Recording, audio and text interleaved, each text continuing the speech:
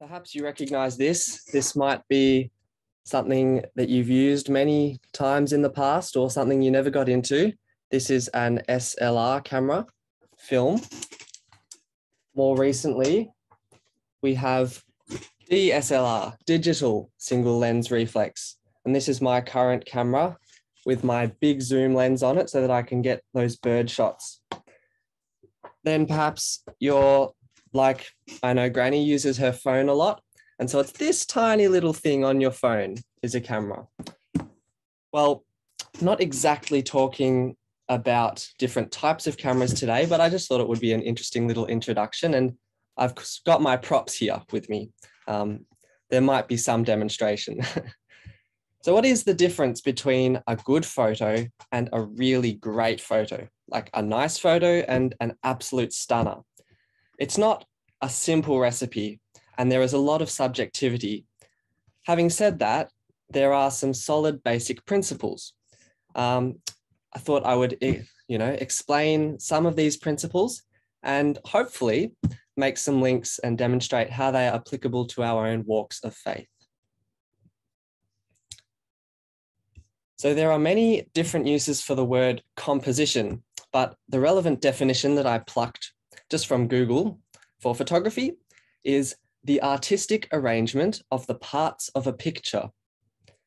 A picture needs to be arranged such that the most important element, the subject, is appropriately emphasized. Depending on the scene, different elements need to be manipulated in order to reduce or increase their prominence. Other things to consider include the use of light, how it plays upon the subject, what it does and doesn't illuminate. Also, the use of negative space, so space where there's no clear focus, no clear subject, is really important to draw your attention to that subject. If you have a look at the two pictures on the right of your screen, I hope you can see them big enough.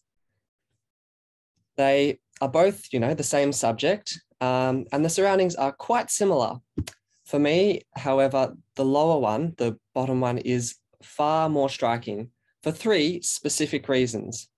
First of all, the blue wren, which is our subject, is not obscured in any way like it is in the top one. And second of all, there is more light directly on the subject, whereas in the top one, it's a lot darker and in shadow, and it makes the detail more difficult to see. And thirdly, there's more unfocused negative space that helps to draw our attention to that blue wren. If I were to comment further on what I could have improved if I'd had the opportunity in that lower photo, I would have said that the branch going through its beak is slightly disruptive. And so those are the sort of things I try and think about when framing a photo. Where possible, because my interest is birds, of course, that tends to be difficult. They often are there and then you take a photo and they're gone and you're lucky if you got the photo. But these are the things I consider to try and get right every time. Try, that's the important word there. I think that this principle can be applied to our Christian lives.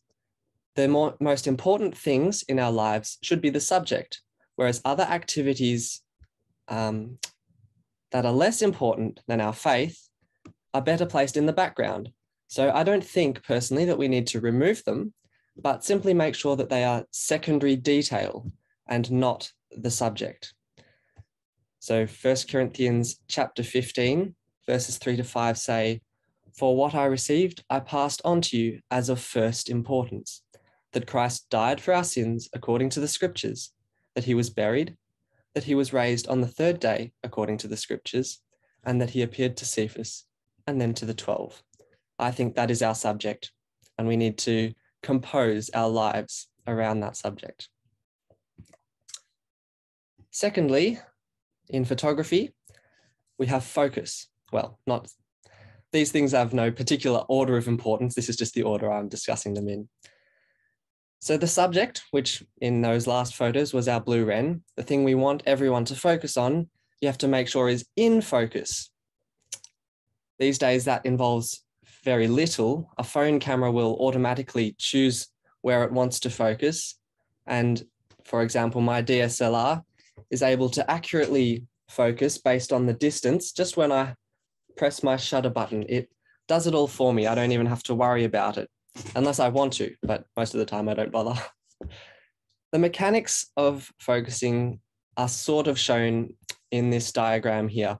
It's difficult to explain and I don't fully understand it myself really, but the light coming in is angled and focused so that it will fit onto the sensor in a nice accurate image. And that's done by these glass elements, these lens elements. And that's why lenses like this one I bought recently are very expensive because they have very high grade glass in order to accurately focus the light and get a very clear image. Focus is important, of course, and you can see that in the picture below. If the focus plane, so the region that's in focus in terms of our distance from us, if that's very narrow, then as you'll see, not all of our subject is actually in focus and you have to choose which part you want to be in focus. I think we can extend this to our Christian lives again. It may feel like it's just a slight nuance of the composition idea, but I argue that it's also different. Importantly, as Christians, I believe that we should focus for long distance, i.e. God's kingdom. This doesn't make everything else of no importance, but just not our main focus. As Matthew 6 says, but seek first his kingdom and his righteousness, and all these things will be given to you as well. Therefore, do not worry about tomorrow, for tomorrow will worry about itself. Each day has enough trouble of its own. Shutter speed. Shutter speed is the length of time the sensor is exposed to light for any one photo. It's a little bit hard to explain, but it's controlled by the distance between, if you can see up here, I think it's playing, I hope, the distance between the blades of the shutter as it comes down allows that sensor behind it or the film in film cameras to be exposed to light and to that picture for a certain amount of time. The effect of shutter speed is to make a moving subject more stationary or less stationary. For example, a still landscape scene does not need to have a fast shutter speed. In fact, often it involves having a long shutter speed to blur any movement. As you can see in this middle picture here, I had the shutter open, fully open, exposing the sensor for 10 whole seconds. This means that the sensor captured the light for that whole length of time and it makes the water appear blurred, but everything else is quite clear and sharp because it wasn't moving, or at least not much.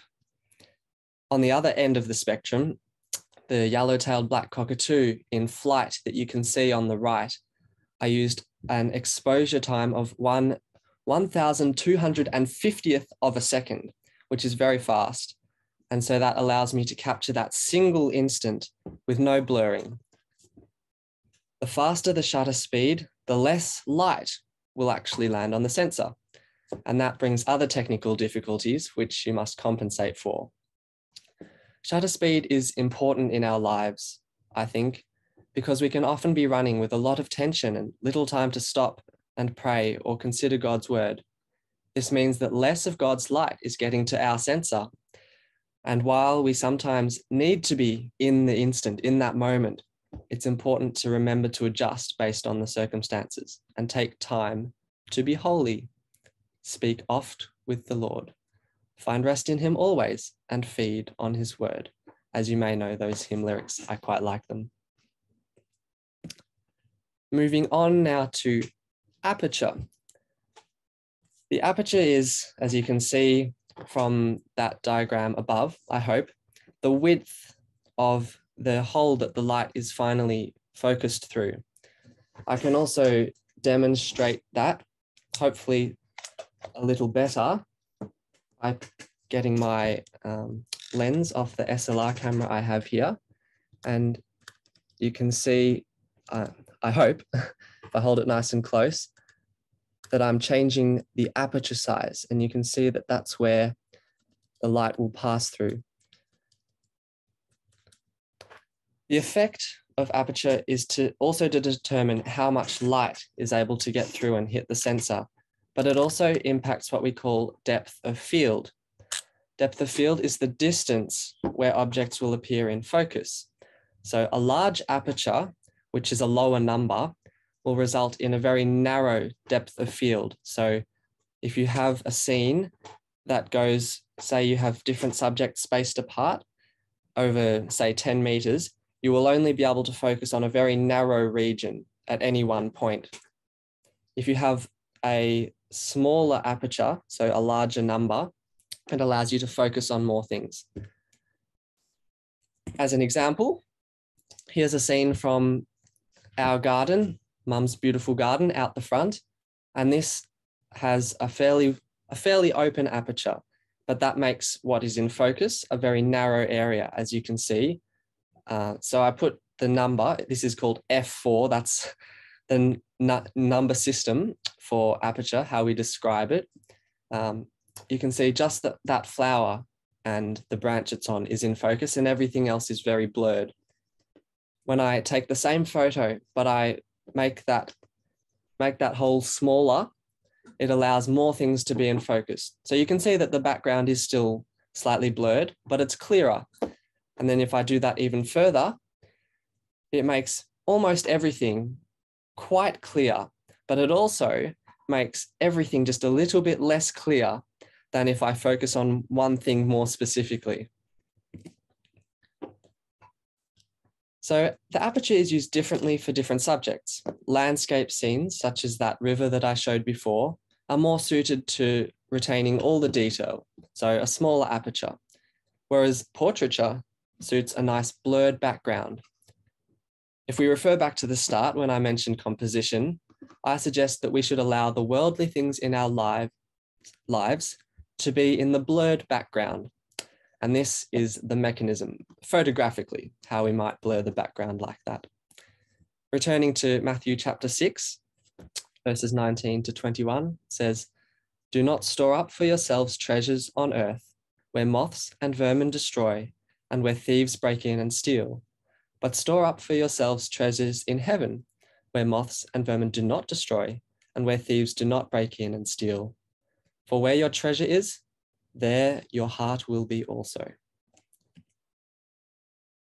The ISO is the sensitivity to light of the sensor.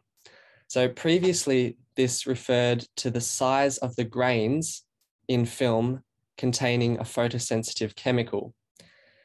Digital photography has provided the advantage of being able to change the sensitivity, so the ISO, from picture to picture, whereas it used to be one roll of film would be the same sensitivity. The advantage that this gives us is that a higher ISO, more sensitive to light, means that we can use faster shutter speeds and make a moving subject appear more stationary with less light. And sometimes that's important, like night photography, when you still want to have a subject nice and clear, even if they're moving. There is a limit to it, of course. So the disadvantage, though, is that the higher ISO value gives a grainier photo, and it can also affect the color accuracy. To put it simply, the photo quality will decrease as you increase the sensitivity. And you can see that on the right with that photo I took of Mitzi, our cat. The top photo is ISO 100, which is a low sensitivity and what we would normally try to use to get the best detail and sharpness. And the bottom one using a very high ISO. And you can see that the colors are a bit more distorted. And if you were able to see it clearly, there are more visible grains. It's a bit hard to explain, but it does make a big difference. My suggested link to our faith here is emotional sensitivity. Empathy and understanding are, I believe, fundamental to Christian life. I think we should not be sensitive about what people think of us, but be very sensitive about other people's feelings. so that we don't estrange them by our words or actions. A simple yet surprisingly difficult think before you speak method is useful. And I strive to practice that, and I need to do it a lot because it's difficult. Finally, we have a photograph or photography in general. So I hope I've adequately explained some of the mechanisms of taking a world-class photo. If I ever take one, I'll let you know how it goes. Unfortunately, for anyone who thought that taking a photo was a simple thing, I didn't cover aspects such as white balance, exposure compensation, picture profiles, autofocus methods and layouts, shutter release methods, and there are many other things that are buried deeper in camera settings. I hope this helps you appreciate the computation that happens every time you click the shutter or tap it if it's your phone. Every time you take a photo, all of this is done automatically. I also hope that I made some relevant links with our lives, specifically our lives as Christians. I'll leave you with a saying that I quite like. It's a little bit less relevant in this digital age, but I think it's nice. It's a very nice one. So life is like photography. We develop from the negatives. Amen.